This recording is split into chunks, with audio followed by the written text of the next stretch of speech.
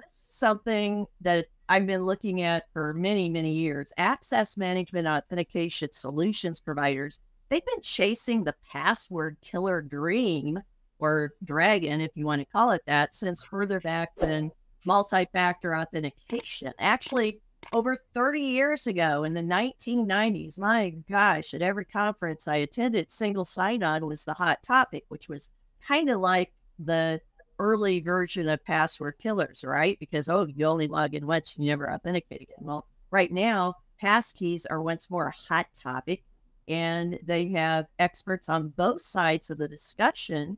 And, they're answering the question, is this the password killer solution, or is it just another tool in a long list of other tools? And so I guess for my 2 points I want to make, number one, there are many legacy systems. I think we have to always remember the legacy systems that we're going to have to deal with, depending upon how widely we want to implement passkeys. Legacy systems, according to the GAO report, found that on average, 31% of an organization's technology they depend upon are legacy systems. So, how are those doing authentication to get into those systems, and what are the APIs that are involved? It may not be possible for passkeys to work with those systems, or it may be prohibitively expensive to get them, so they will. And then number two, new and emerging technologies. And I love the new technologies. I worked with NIST for 3 years building their IoT product as security and privacy standards. And AI-dependent tech, those are being engineered to utilize different types of authentication methods besides passkeys. So typically, some types of passwords are being used. Personally, I don't see passkeys as being the password killers in the foreseeable years, but I do see passkeys expanding greatly in use.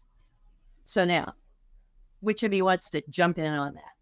Yeah, I agree. And I think especially too, as you start to think about the trend lines, so you kind of outline and say, SSO used to be the thing, right? And that's typically because it sit on your corporate directory, right? And kind of pull, and this kind of brings us back into, you got the authentication, but do you have the right authorization into each one of those? And so I think adds that element in. So now you say, hey, I got my corporate directory, I got SSO. Now I have device management and more importantly, that device identity, tying everything in together. And so again, like, I think we'll get really close.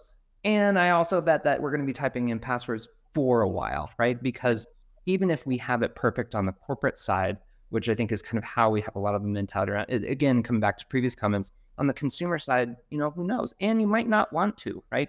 And so, for example, I'll be ordering Chinese from my favorite restaurant, and the way that they do authentication is email, get the code back, and come in. But it's like, I probably won't want to spend time doing passwordless just to set up on, my lo mein order. And, and that might be me. But it comes back into how much implementation versus risk are you willing to implement versus other features that might help drive your product roadmap or some of those other elements. So again, like, I think we're going to get really close, but we'll probably still be using a mix of different authentication methods just as we operate in 2024 and beyond. Just to jump on that, I think, that is what's going to be the case. I mean, think about your IT infrastructure you currently own and you currently have in your personal life and you currently use at work. You probably got 50 different passwords, right? Even though you probably own devices that'll do biometric auth, that'll, store certs, any of those other things, right? We can move to this. It's going to be great, and it's going to be a lot of fun, and I'm going to like the speed at which we can do things, but only on the places that accept it. It's unless we make it easy everywhere and easy every time, it's really going to be something that's an impediment for end users and internal users of organizations alike.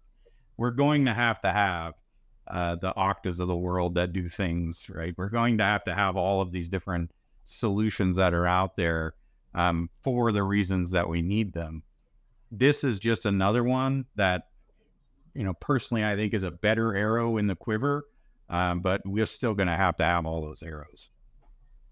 Yeah, and Rebecca, when you were talking about, SSO being the hotness in legacy applications, I was at Gartner Security and Risk earlier this week and met a friend of mine who was talking about Fortran right? And for those of you who don't know that, that's a programming language.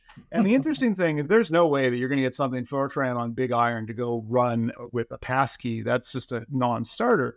And I think the challenge then becomes knowing what you said about how 31%, I think you said the OMB report. Anyhow, a lot of business still runs on legacy tech debt. And the challenge that businesses are going to have is not only supporting the new, fashionable, very useful, very reduction of risk technologies like passkeys, but also making sure that they have people who are still aware of how does this old stuff all work together? Like we are right now in 2024 dealing with .. vulnerabilities in VPNs, right? You just end up rubbing your temples. I come from a Unix background from 30 years ago. That was a common exploit back then. You would not think that you'd have that on internet-facing infrastructure. And the reason why, the developers who inherited maintenance of that product, they didn't know that was a thing, right? When passkeys ultimately tip over the horizon and become the new default, the new normal, where we all go, hey, this is a great reduction of risk, make sure we've got actually a way of measuring that we're still defending our legacy tech debt and not introducing these older vulnerabilities, because I guarantee you threat actors will rotate into those. Yes. Hey, Drake, you have a couple of thoughts too? We're getting close to the end here, but I don't want to leave you out. Sure. Well, I think that the password, the expression the password killer, well, depends on how you take it, no? I mean, are we going to drive passwords to extinction?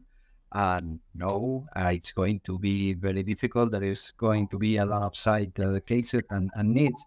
But are passkeys going to become the prevalent form of authentication and go beyond passwords as the main mean for authentication, especially for consumer services? We are firmly convinced that they will. More easily in unregulated markets than in regulated markets, and more easily in regulated markets than in B2E environments, on corporate to employee. But we think that they have a bright future for sure.